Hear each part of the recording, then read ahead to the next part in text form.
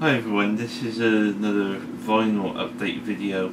I've got a smallish pile of vinyl and some CDs to show off. I've been trying to downsize, hence the sort of general clutter, but generally not doing the best of jobs when it comes to doing that. But yeah, I've recently discovered that I've got quite a lot of CDs in vinyl which I just don't listen to much, so a lot of that seems to be going on the for sale pile. But yeah, I've recently been sort of working on my record label, which I've started up, but I haven't got anything to release yet. But I'm currently in the process of doing the first tape release, which is going to be a sort of small run of this band from Bristol. That should be very exciting. I'm really looking forward to doing that. But until then, yeah, I'm aiming to sort of save up, because once I get to doing these sort of larger runs, things do get a bit more costly. It costs about something like £200 to do a 100 run, but yeah, again, that's very cheap compared to CDs, where you end up paying something like £4 each. But yeah, I'm very much looking forward to it. I've got some mixed responses so far. Some people have been quite keen about it, so others have been a bit less than interested. Some have been a bit cynical, but hey, that's what happens when you try and revive a dead format. Anyways, first off, I managed to get this through the post about a week back. This is Wolf Alice's debut album, My Love Is Cool. I wouldn't say this is the greatest album ever, but it's got some good tracks on there. And if you're into that whole sort of dream pop stroke shoegaze thing, I think you'll really enjoy it. I'm not quite so mad about that sort of period in music, but I like some of it, and I didn't mind that album. And secondly, I managed to get these through the post this morning. These are currently on Amazon for £5 each. These are two sort of deluxe editions of Sandy Denny albums. I'm a massive fan of her music. There's something about her voice, you know. Very few female singer-songwriters have been able to sort of match it.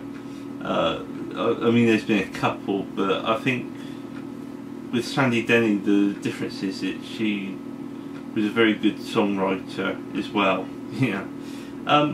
And I mean, this album, Sandy, from 1972, is probably one of my favourite albums, but the main reason why I actually bought both of these albums was for the bonus tracks. I mean, with this album, it's quite well produced, it's not too overbearing, and even when they do stuff like put pedal steel on there and give it a sort of countryish feel, it still works. Or even if they get Anne Toussaint doing some horn arrangements. But it's nice to hear sort of like the stripped back demos of it. In the whole album of this is in demo form, and it's quite interesting to listen. Rendezvous, her last album from 1977, isn't very good. I mean, there's moments on there. I like her version of I Wish I Was a Fool for You, the Richard Thompson song, but I still got to admit that Richard Thompson done it better. And there's some utter crap on there, like a version of Candle in the Wind. But it's more of a soft rock record than a folk album, which is a bit disappointing, really. I've got nothing against soft rock, but when you sort of hear people who sort of shouldn't really do soft rock albums, you know, it doesn't sound very good. But the real reason for buying this is there's a version of No More Sad Refrains on it, which has just got Sandy and a piano, and it's beautiful. You know, there's it's a kind of, it's just difficult to put in words. It just sounds amazing. You wondered why the hell did her husband and producer Trevor Lucas start slopping on sort of strings and all that shit. You know, it's a pity. There's some singer-songwriters should just really sort of make sparse records. It's a shame that Sandy Denny never did that. I mean, she died about a year after that album. But there's some fine songs on there. Yeah, onto the vinyl. First one is Ozzy Osbourne, Bark at the Moon. It's a very sort of middling album, but at least it's not. I mean, the only other version I've got is on MP3, and it's a remix where Sharon got that guy from Faith No More to do the drums, and on bass they had that guy in Metallica. But I mean, there's some fine songs on that album, but it's not Ozzy's best. It's not as good as his first two. Yeah, next up, Violent Femmes. Absolutely love this record. Very sort of Jonathan Richmond-ish. Yeah, I had this on cassette, but I found it on vinyl for under £10, so I couldn't resist that. Yeah, this one I bought and put on the for sale pile. The Stone Roses. I like this album, but it's not my favourite. But I thought for £7 on Amazon I'll go for it. But unfortunately, you know, I managed to read sort of a lot of reviews of this pressing where they say, oh, it's really quiet, rather sort of lifeless sounding. So I thought, well, I've already got a CD, so I thought, well, I'll sell it. Maybe if a better pressing sort of makes an appearance at a decent price, I'd probably buy it. So yeah, on to the last lot. I went to Bristol last week. Rick Buckler from The Jam was doing a sign-in. I was amazed at the amount of people there who, all these sort of middle-aged men in Ben Sherman polo shirts, who just despised Paul Weller for sort of blanking his other two bandmates. Yeah, it's alright. I'm a fan of The Jam, but not sort of a diehard, I suppose. Well, I've got most of their stuff,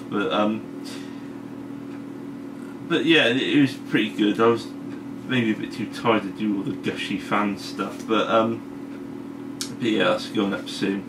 But yeah, while I was in there, I managed to do a bit of record shopping. I found Sunflower on by the Beach Boys for £10. I mean, brilliant album, and it's a nice upgrade from